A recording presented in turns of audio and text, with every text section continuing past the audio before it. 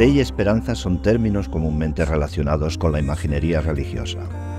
Si bien son parte de esta, pues las tallas sacras están íntimamente ligadas con la devoción, hay un componente artístico que permite al laico acercarse a estas obras y disfrutar de ellas de la misma manera que lo haría el creyente. Aún desprovistas de su espiritualidad, son obras de arte de una calidad excepcional, piezas fascinantes cuyo trabajo de talla, policromía o brocado invita a la contemplación y al deleite.